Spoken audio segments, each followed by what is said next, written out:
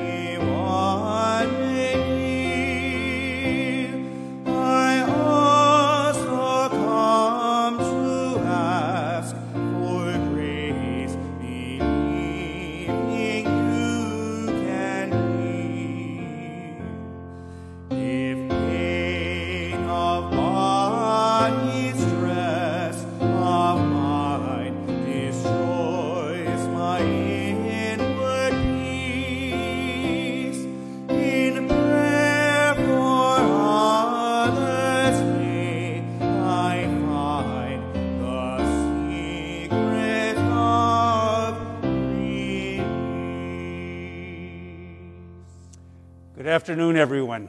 Good afternoon. In the name of the Father, and the Son, and the Holy Spirit, amen. The grace and peace of our Lord Jesus Christ, the love of God, and the communion of the Holy Spirit be with each one of you. And with your spirit. My friends, as we begin our Eucharist on this sixth Sunday of Ordinary Time, we acknowledge our failings in the Lord's mercy. Lord Jesus, you are the great prophet who has arisen in our midst. Lord, have mercy. Christ Jesus, you were unafraid to reach out to the outcast. Christ, have mercy. Christ, have mercy. Lord Jesus, you preached the good news of salvation to all. Lord, have mercy. May Almighty God have mercy on us, forgive us our sins, and bring us to life everlasting. Amen. Glory to God in the highest, and on earth peace to people of good will. We praise you, we bless you, we adore you, we glorify you. We give you thanks for your great glory. Lord God, heavenly King, O God, almighty Father, Lord Jesus Christ, only begotten Son, Lord God, Lamb of God, Son of the Father, you take away the sins of the world, have mercy on us. You take away the sins of the world, receive our prayer. You are seated at the right hand of the Father, have mercy on us. You alone are the Holy One. You alone are the Lord. You alone are the Most High, Jesus Christ, with the Holy Spirit, in the glory of God the Father. Amen. And let us pray. O God, who teach us that you abide in hearts that are just and true, grant that we may be so fashioned by your grace as to become a dwelling pleasing to you. Through our Lord Jesus Christ, your Son, who lives and reigns with you in the unity of the Holy Spirit, one God, forever and ever. Amen.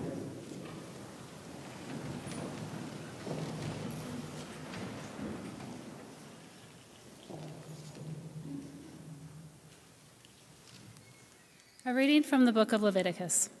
The Lord said to Moses and Aaron, "If someone has on his skin a scab, or pustule, or blotch, which appears to be the sore of leprosy, he shall be brought to Aaron the priest, or to one of the priests among his descendants. If the man is leprous and unclean, the priest shall declare him unclean by reason of the sore on his head. The one who bears the sore of leprosy shall keep his garments rent and his head bare, and shall muffle his beard. He shall cry out, 'Unclean, unclean.' As long as the sore is on him, he shall declare himself unclean, since he is in fact unclean. He shall dwell apart, making his abode outside the camp." The word of the Lord.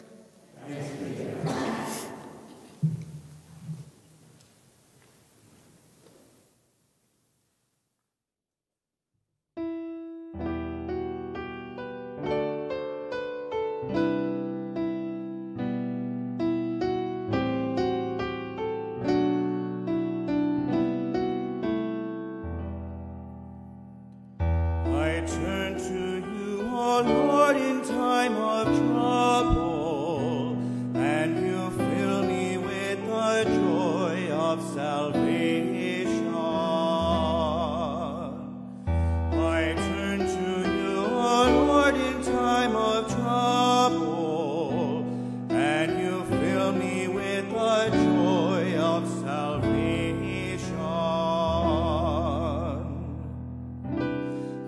Blessed is he whose transgressions is forgiven,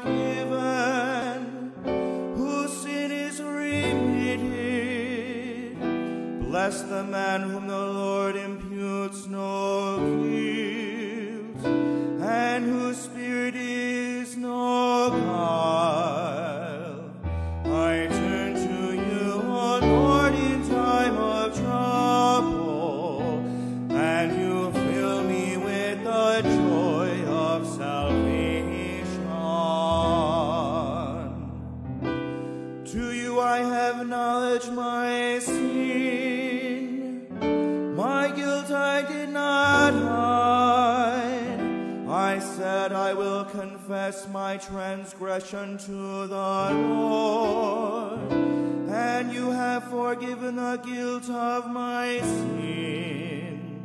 I turn to you, O Lord, in time of trouble, and you fill me with the joy of salvation. Rejoice in the Lord, exalt you just, bring out your joy, all you upright of heart. I turn to you, O Lord, in time of trouble, and you fill me with the joy of salvation.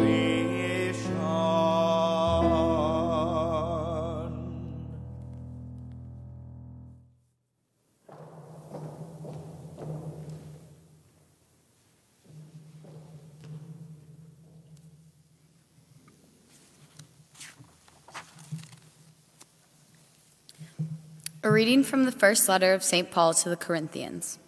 Brothers and sisters, whether you eat or drink or whatever you do, do everything for the glory of God. Avoid giving offense, whether to Jews or Greeks or the church of God.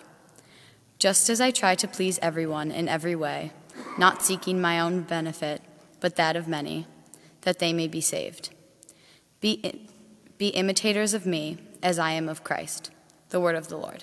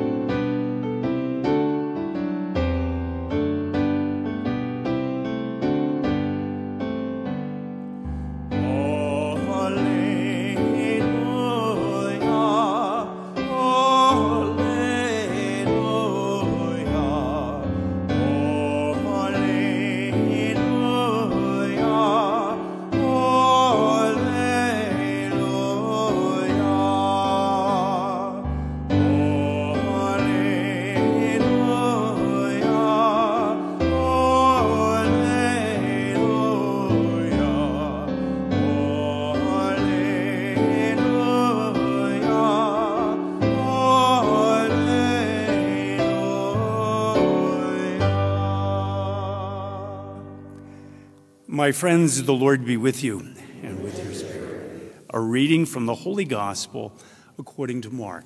Glory to you, O Lord. A leper came to Jesus and, kneeling down, begged him and said, "If you wish, you can make me clean." Moved with pity, he stretched out his hand, touched him, and said to him, "I do will it. Be made clean." The leprosy left him immediately, and he was made clean.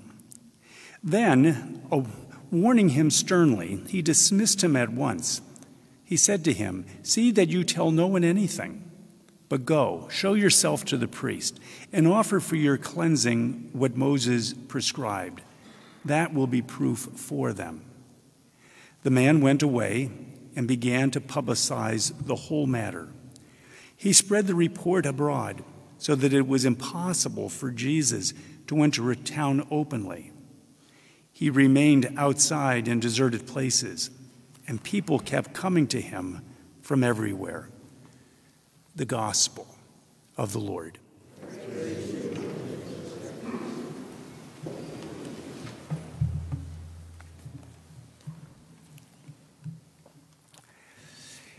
Today, we are celebrating Commitment Sunday for our faith Hope and Healing program. I would like to invite Tony DiPaolo, our parishioner and friend, to speak with you for a few moments on how he is living as a faithful steward here at St. Paul's Parish and participating in the important ministries and organizations within our parish. Tony?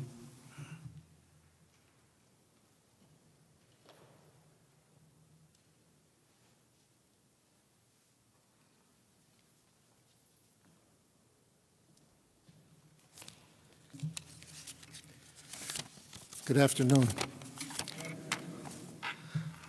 Like Monsignor said, I'm Tony DiPaolo, and I serve on 2 of our parish councils and other ministries. Monsignor asked me to give my testimony about our parish and our faith. I attended St. Francis Xavier Cabrini Grade School in West Scranton, a school that St. Francis started in 1899. In 1946, she became the first U.S. citizen to be canonized. I've always been a practicing Catholic, so I have no interest in conversion story. Having had a loving family, caring nuns as teachers, and a church that has withstood trials and persecutions over centuries always gave me a feeling of being told the truth that has become more apparent as our culture changes. My wife and I moved to Greenridge over 40 years ago. That's when we joined St. Clair's Parish, which was then consolidated with St. Paul's. Since joining, I have learned how generations of families have attended and supported our 2 schools. Our basketball programs have helped form our children for decades, with our son being one beneficiary. The fundraising for and the remodeling of St. Paul's Gym was an astounding feat, initiated by a few, but supported by the whole community. Many people dedicate days and even weeks every year operating our food pantry and the summer festival. I developed many lasting friendships while working on the setup crew for the block party.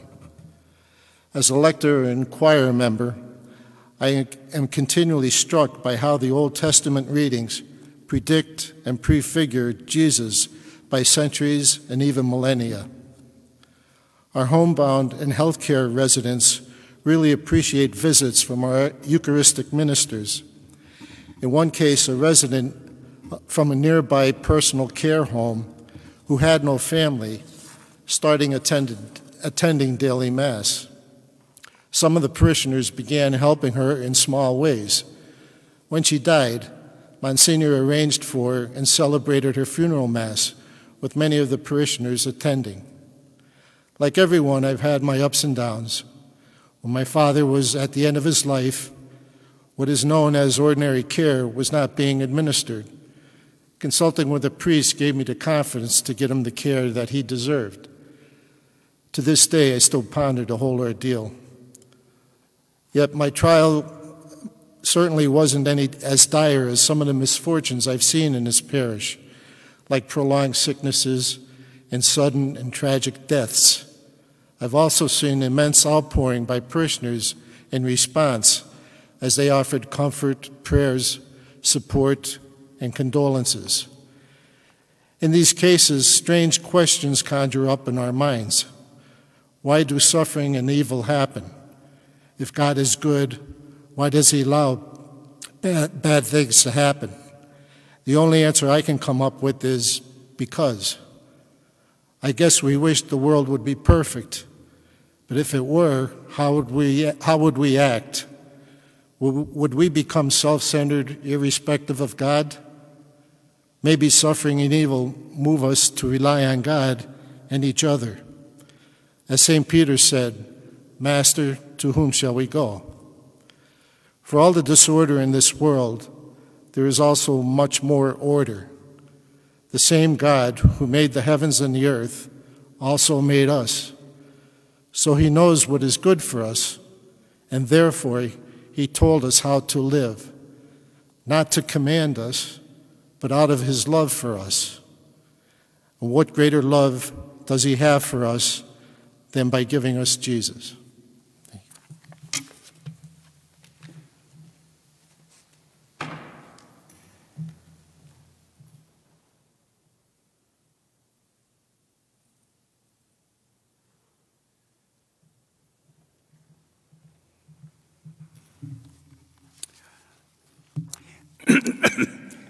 Tony, thank you for your very kind and thoughtful words, and for your time today, and for bearing witness to our parish community on how you have participated in our important ministries and witnessed how, as a parish, we're bringing Christ to the lives of others.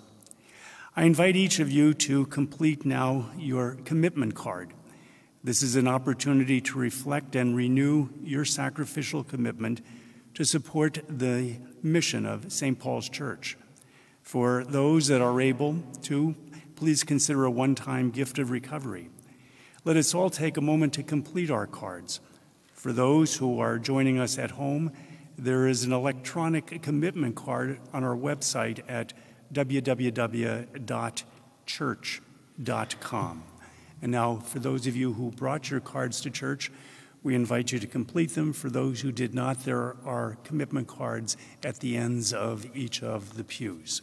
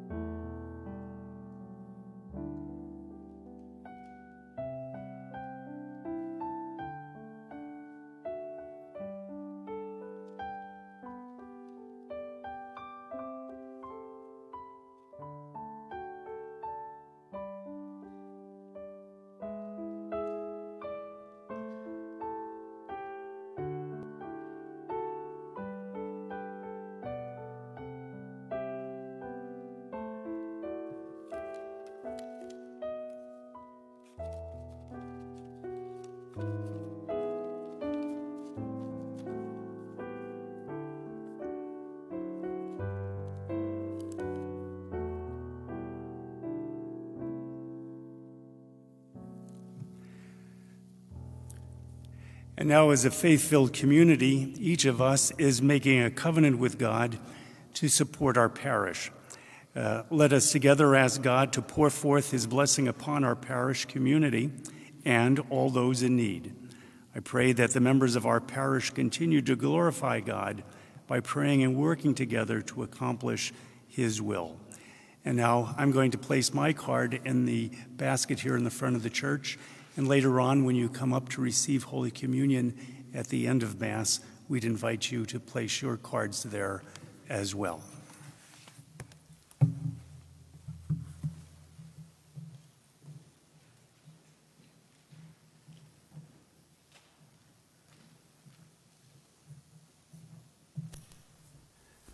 And now let us stand as together we profess our faith.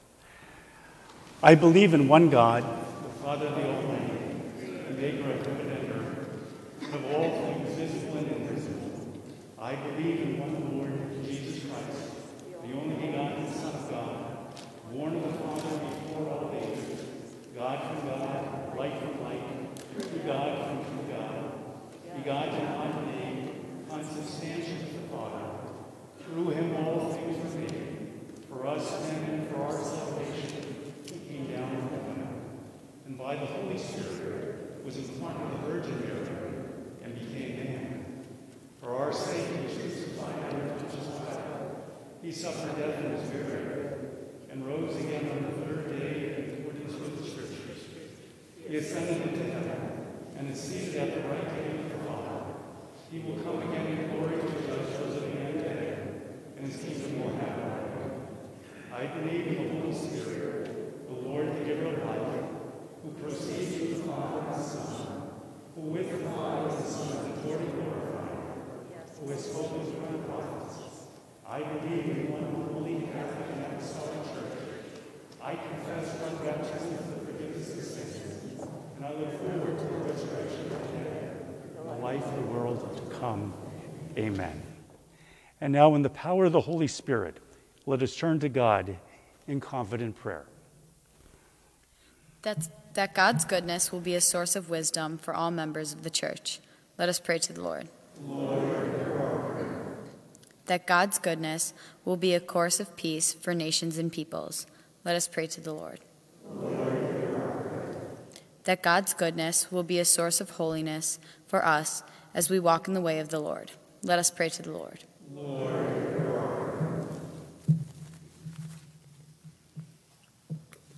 For the success of our Faith, Hope, and Healing program, that we may share our gifts in this challenging time to provide the resources to continue our mission here at St. Paul's. Let us pray to the Lord. That God's will be a source of comfort for those who suffer in mind or body. Let us pray to the Lord. That God's goodness will be a source of everlasting life for those who have died, especially Jock Saunders, and in particular we remember Patrick Dewar, for whom this Mass is offered. Let us pray to the Lord. God of wisdom and love, you understand our every need even before we ask. Show us your goodness in answer to these prayers, and we make this prayer through Christ our Lord. Amen.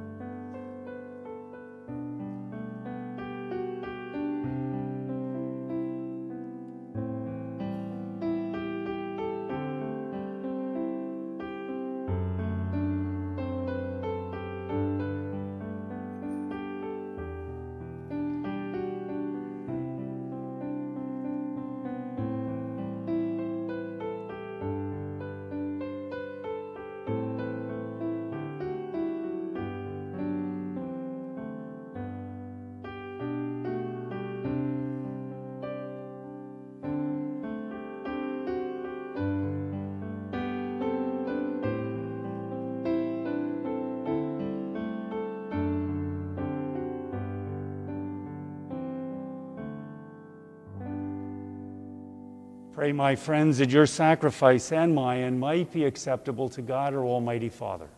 May the Lord accept the sacrifice from my hands for the praise and glory of his name, for our good and of all of his holy church. May this oblation, O Lord, we pray, cleanse and renew us, and may it become, for those who do your will, the source of eternal reward. Through Christ our Lord. Amen.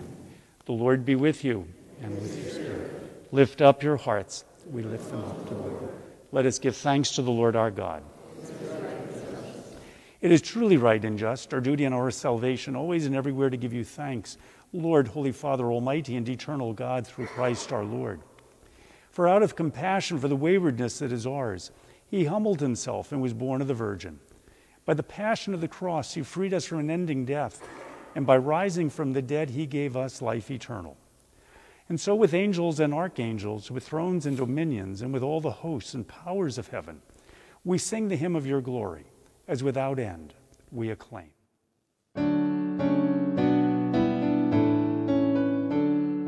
Holy, holy, holy, Lord God of hosts, heaven and earth are full of your glory.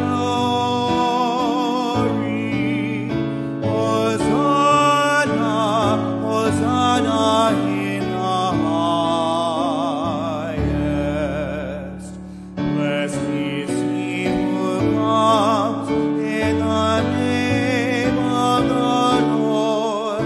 Hosanna, Hosanna in the highest.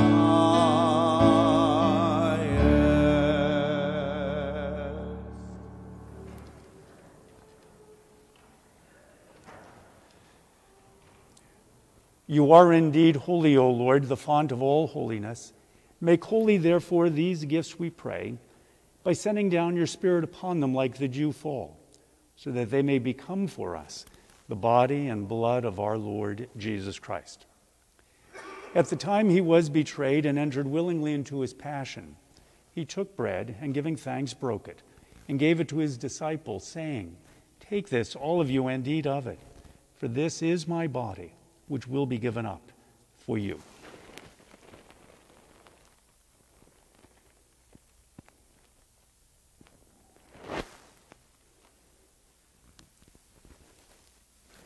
In a similar way, when supper was ended, he took the chalice, And once more giving thanks, he gave it to his disciples, saying, "Take this, all of you, and drink from it.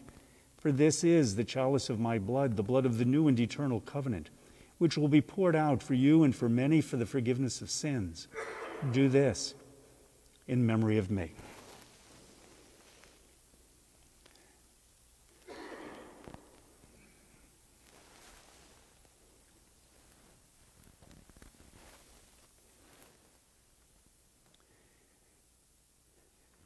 In song, the mystery of faith.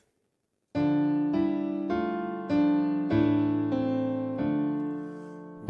proclaim your death, O Lord, and profess your resurrection until you come again.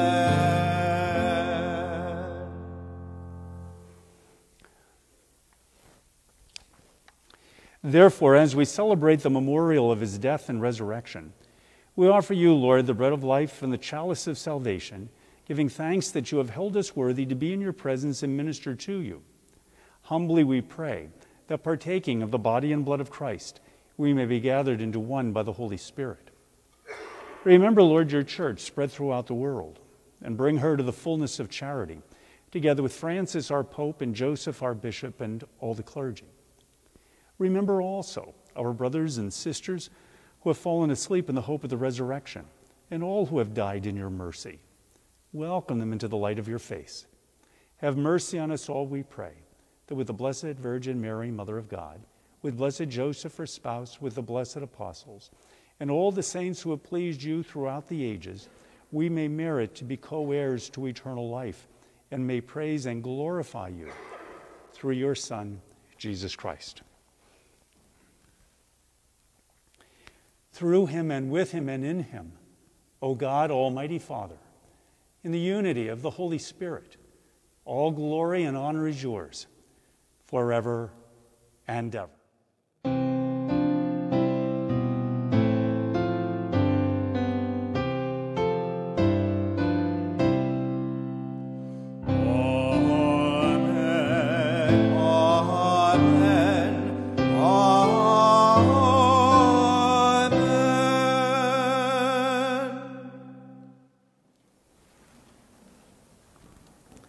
And now at the Savior's command, informed by divine teaching, we dare to say, Our Father, who art in heaven, hallowed be thy name. Thy kingdom come, thy will be done, on earth as it is in heaven. Give us this day our daily bread, and forgive us our trespasses, as we forgive those who trespass against us. And lead us not into temptation, but deliver us from evil. Deliver us, Lord, we pray, from every evil. Graciously grant peace in our days, that by the help of your mercy we may be always free from sin and safe from all distress, as we await the blessed hope and coming of our Savior, Jesus Christ. For the kingdom and the power and the glory now and forever. Lord Jesus Christ, who said to your apostles, Peace I leave you, my peace I give you. Look not on our sins, but on the faith of your church, and graciously grant her peace and unity in accordance with your will, who live and reign forever and ever. Amen. The peace of the Lord be with you always. And with your spirit. Let us offer one another now a sign of Christ's peace.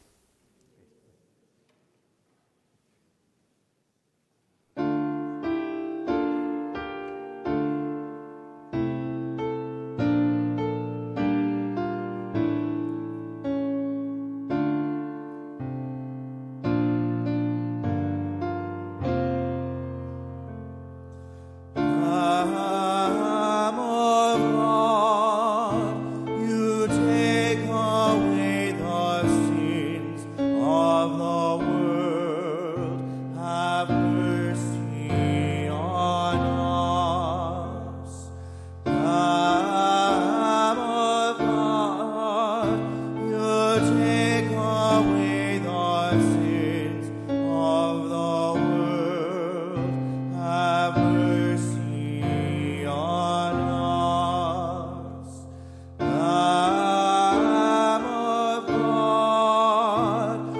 take away the sins of the world, grant us peace.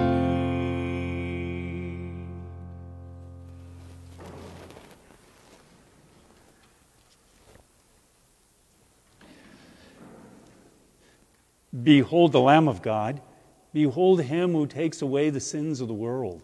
Blessed are those called to the supper of the Lamb. Lord, I am not worthy that you should enter my home, but only say a word, and my soul shall be healed.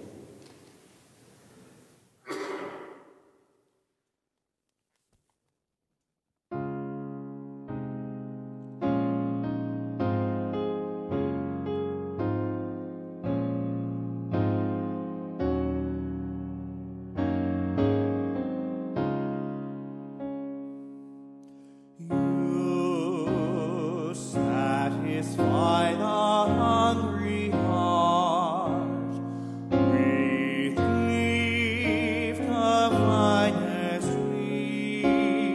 Come give to us, O saving Lord, the bread of life to eat. As when the shepherd calls his sheep, they know and heed his voice. So when you call your family, Lord, we follow and rejoice. You satisfy the hungry heart with gifts of finest sweet. Come give to us, O saving Lord, the bread of life to eat. And now for those viewing from home, I invite you to join me in a spiritual act of communion. My Jesus, I believe that you are present in the most holy sacrament. I love you above all things, and I desire to receive you into my soul. Since I cannot at this moment receive you sacramentally, come at least spiritually into my heart. I embrace you as already there and unite myself wholly to you. Never permit me to be separated from you. Amen. My friends, on Wednesday of this week, we begin the great penitential season of Lent. And to that end, on Ash Wednesday, we will celebrate Mass at 8, 12:10, and 5 o'clock. And ashes will be distributed during those Masses after the Gospel and Homily. Ashes will be distributed a little bit differently this year than in years gone by in light of the COVID.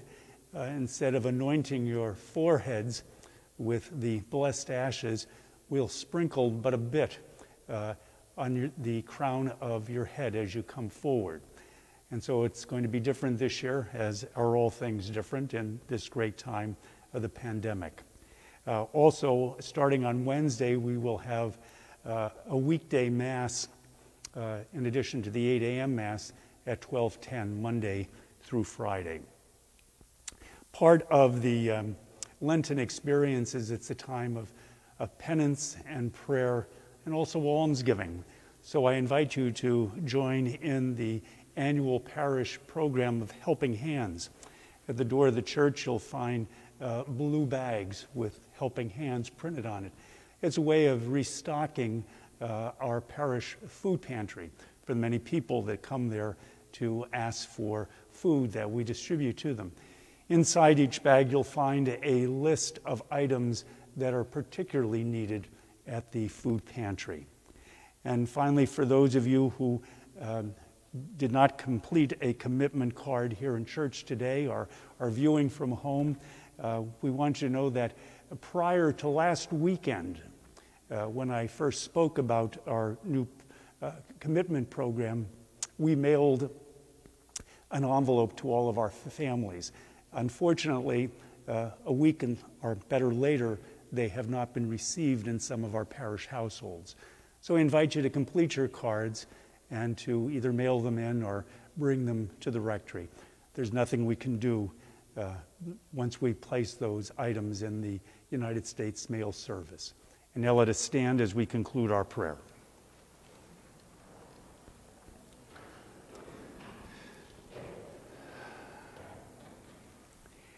Having fed upon these heavenly delights, we pray, O Lord, that we may always long for that food by which we truly live. Through Christ our Lord. Amen. The Lord be with you. And may Almighty God bless you, the Father, the Son, and the Holy Spirit. Amen. Go in peace. Thanks.